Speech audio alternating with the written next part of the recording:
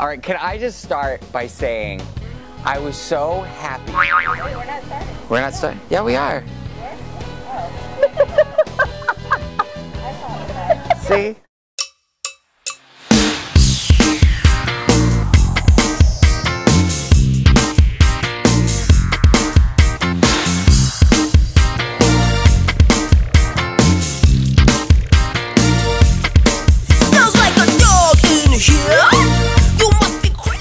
Her name, Margo. And you may not have heard of her yet, but she is about to blow up the music scene. Originally from Toronto, this tall, slender beauty has recently transplanted her eclectic self to La La Land, California. With style that would wow Madonna and songs that get your butt on the dance floor, I couldn't wait to sit down with my new friend, Margo.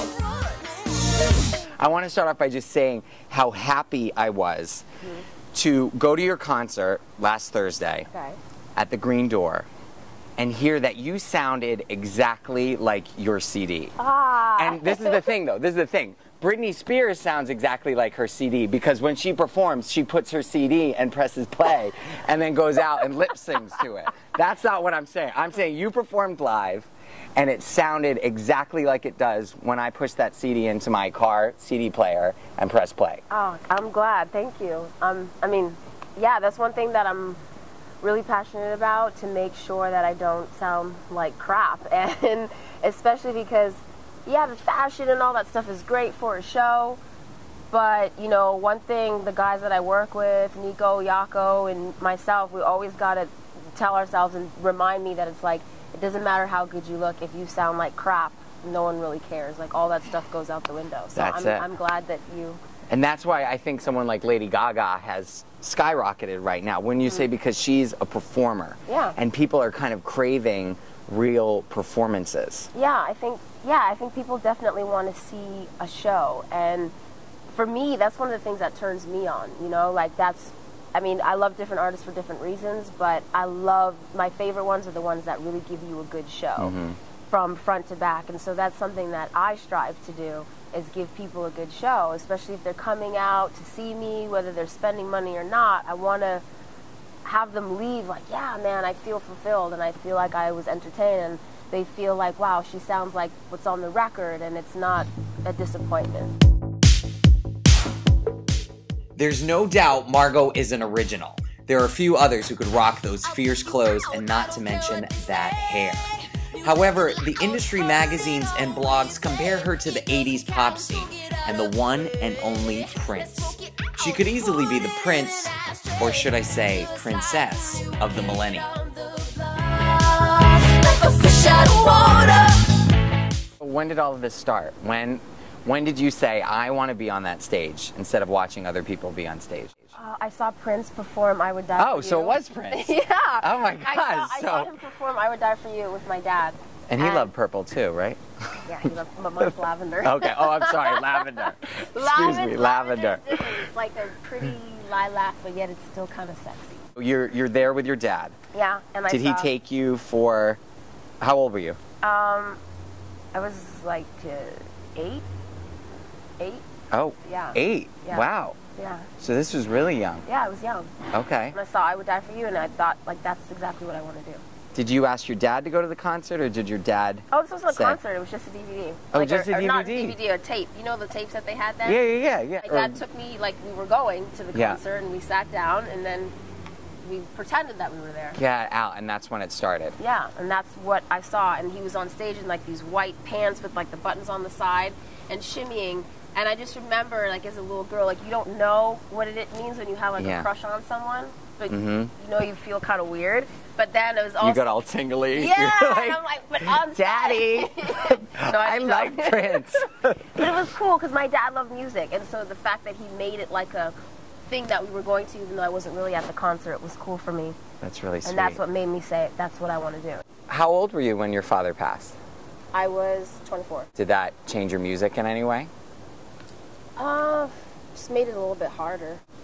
And it's weird, like I wasn't able to, when he was sick and he was passing, I wasn't actually able to leave the country yet, because I wasn't sure on like my visa and stuff and coming back, and I don't know, like I just thought he would be fine, and I was actually.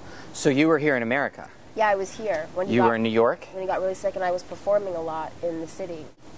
I just didn't really register. Like my sister told me, like, Margo, you gotta just come home, just put down the music for like 5 seconds. It'll be there when you get back, and it just didn't register. And then she called me that night, and then she's like, he's dying, and I'm like, what the fuck? So I ended up performing one of the songs that I wrote, which I don't want to say the name, at his funeral. Okay. Because it's just for me. And I've never ever played it again since. Margo's father had always pushed her to explore and capitalize on her flair for fashion. She aesthetically always stood out from the others. At one point, Margo thought her future would be in the design world, but quickly realized that this was not her calling. So you didn't have as much passion for the fashion. You didn't have the passion for the fashion. And you know the funny thing is, the first year they'd always say, we have passion for fashion. Oh, really? And you're like, passion for fashion. Passion for fashion. I sat at the back of the class away from everyone. I was like, I have passion for fashion. And but you do have a passion for fashion. You just didn't want to be held captive to it. Yes. I didn't want to have to be told what to do. And that's not always a good thing. Sometimes you need to have rules, and then you got to learn how to go outside of them. But I have a passion for style, and I have a passion for art. And for me, you know, just because you can buy like a great expensive pair of shoes and that doesn't mean that you've got the art and the style and the pizzazz. And so anyway, I got this internship with Betsy Johnson. I left, I was working with her. It was great, but what really turned me on is all the girls that were there were these crazy punk rock girls, totally decked out in fashion. Like, I thought I was passionate for fashion, but not when I met them. I was like, okay, I gotta step it up. I gotta step it up, you know, because it was a great learning experience. And then I met these really cool girls, and at the time, we'd go to Philly, we'd go to like all these cool underground spots in New York, and they would tell me about all these cool rock bands. And before the Yeah Yeah Yeahs were the Yeah Yeah Yeahs, these girls would always, oh, we're gonna go see the Yeah Yeah Yeahs, you gotta come check them out. And I didn't know who they were, but they all... Like, okay. Yeah, I'm like, okay, whatever. But you dress well, so I'll come with you. Exactly. I'm like, I'll come with you and check out your scene. And that's when I really got more into my personal fashion and my personal style. I didn't have it like I thought I did, you know? And I didn't really know much about music like I thought I did. I only knew one kind, you know? And so they got me more into like that indie rock kind of scene, which is still not me, but it's good to know about it, you know? But you that's how you learn. You explore, and people show you this, and you take this, and you do this, and then you make your own thing. Exactly. And probably 10 years from now, you're going to look back at this and be like, what was I doing? And what was I wearing? Why was I wearing that? Because you'll have a whole other thing, and I'll be doing the same thing. Exactly. And that's what's so beautiful, because you're not who you are yet. You're growing to who you're supposed to be. And it sounds cheesy when people say it, but I personally understand that for myself. Like, I'm not anywhere near who I'm going to be. I'm just starting to find out, you know, who I am every day, whether it's like by writing records and, you know, and when I saw Betsy on the wall with the Ramones and Blondie and the rock bands, I was more passionate about them than seeing her, what she's wearing and what she made for them. And so I went back and I was just like, I'm out. Margo said goodbye to her life in Toronto and New York and found herself pursuing her music career full force in Los Angeles. With the help of her producer Nico and her toe-headed drummer Yako, she released her rockin' 5-song EP, Animal House. All right, so tell me, now you're in LA. Yes. You've made the big move to La La Land. What do you think of it so far? I absolutely hate it. I'm kidding. No. Okay, bye. Let's go. It's okay. I mean, I like it because I'm always working. I'm always recording. I'm in the rehearsal studio or I'm writing. I don't really go out much. I like going out on Sundays, like during the day, and today's Sunday, which is cool. So I guess it's okay. I mean, your perception is really your own reality. So, I mean, I can pretty much have fun wherever. Okay. But why did you move here then? I moved here specifically because of the music, and my team's more based out here. Like Nico, Yako, they're out here, and they have a studio out here, and we can work all the time, you know. And none of us are shy of hard work, and so out here, I feel like I can be in the studio every single day. Whereas New York, Toronto, it's, you know, kind of a little bit more sporadic, and they're out here, so we can rehearse every day. It's still the city. If you want to perform or be in the entertainment industry, you need to be here. It's the bottom line. And that's really it too, because so much more stuff is going on out here. It's, I don't know too, like even just like art, there just seems like there's so much more artists and fashionable people out here now than... What I always get amazed by is when you go through the city, you just think, okay, it might, visually the city might not be pretty, cause, you know, because you've got a McDonald's next to an apartment building, next to a church, next to, you know, it's just, LA isn't always the prettiest city. But no matter what, you think about all the people who have come through this city. Everyone we grew up with, all the people on TV, the movies, the songs, it all has come through here. So there's got to be something here that's good. There's got to be something that we can pick up on. Which is actually, because there's a song that I just redid, Walking in LA, and it's from Missing Persons. I love them. Love, love, love them.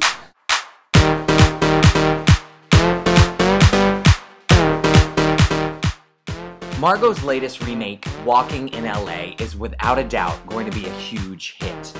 After sitting down with Margo, I realized she is much more than just a flash-in-the-pan pop star. She is a strong woman with a drive for art, style, and music. The world is definitely ready for Margo, and Margo is definitely ready for the world. I literally, like, no jokes aside, I literally, when I'm on stage, I feel like I'm high. Because it's not for me, like, it's for them. So after all that's done, then when you're on stage, it's really not, I'm not performing for myself. I'm performing for people. And that's the high, because it's like you want to give them a good show. That's the whole reason for doing it, to share it. Yeah, to share it with people. So that's, like, that's the drug. I don't know who could have been a late jungle, maybe, or someone just about to do the freeway strangler, baby. Shopping cart pusher, maybe someone groovy. One thing's for sure, he's not starring in the movies 'cause he's looking. You walk it when you walk it. You walk it. Walking in LA. Walking in LA. Nobody walks in LA. Walking in LA. Nobody walks in LA.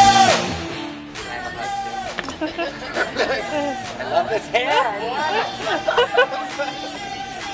That was great, right? Walking in LA.